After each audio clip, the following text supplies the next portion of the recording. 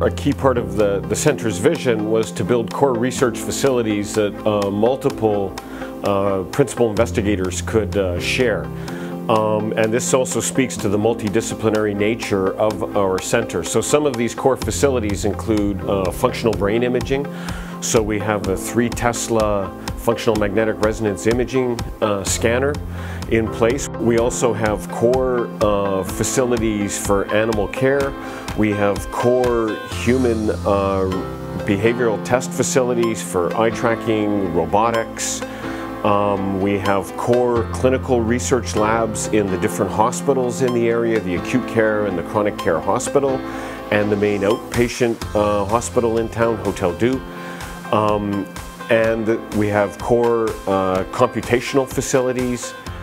One of the things I'm very proud of that we have here at Queen's University is clinical research labs that allows us to use robotic technology to assess brain function. So we have kin-arm exoskeletons sitting at Hotel Dieu Hospital, Kingston General Hospital, and St. Mary's on the Lake Hospital.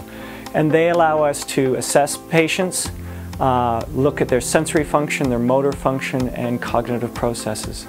So the value of trying to use robots for assessment is that assessment drives the healthcare system.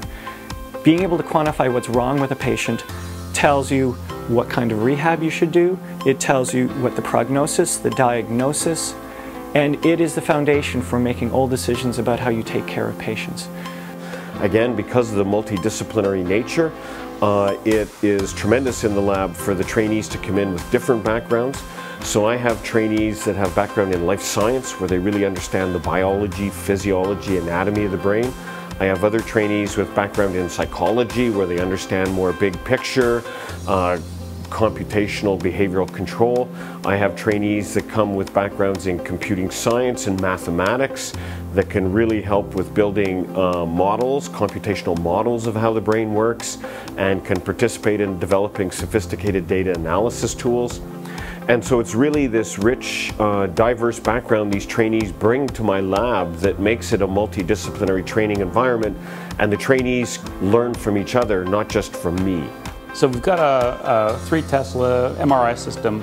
It's similar to what you'd see in a hospital, except this is a research dedicated system. It's pretty much state of the art for research. The graduate students have access to the facility for the research projects, not just using the data that are collected, but actually being a part of designing their studies, how they want the images acquired.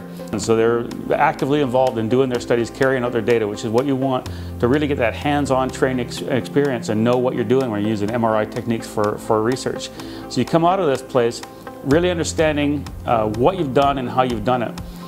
And to support this, we've also got really good training courses, so graduate level courses that are offered to teach people the basics, the theory of MRI, the use of MRI.